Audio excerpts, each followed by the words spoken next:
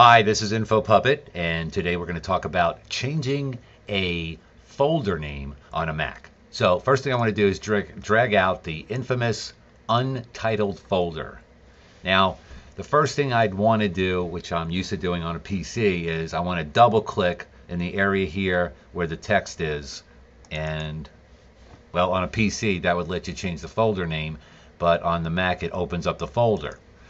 So the next thing I might try is to right click on the folder, and what would generally happen is somewhere in here you would see rename folder. Well, it's not here on a Mac. So let's get right to it. How do we do this?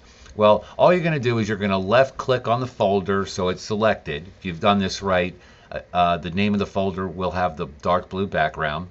And now, here it is. Here's the trick. It's so easy. I'm so excited about it. I love my Mac even more. All you're going to do is either click on the Enter or the Return button, depending on what it's called on your keyboard, and you'll have access to typing the folder name. Now, here we go. I'm going to do it. Listen carefully.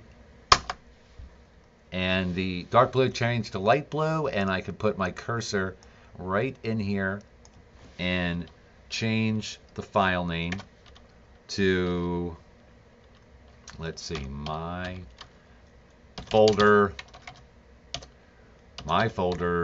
name, and not my Mac's folder's name. My folder's name, and it didn't give me the whole thing, but basically there you have it. Again, just to recap, to change the name of your folder, you select it, hit the return button on your keyboard, and my folder's name, type in whatever you want right there, and there you go.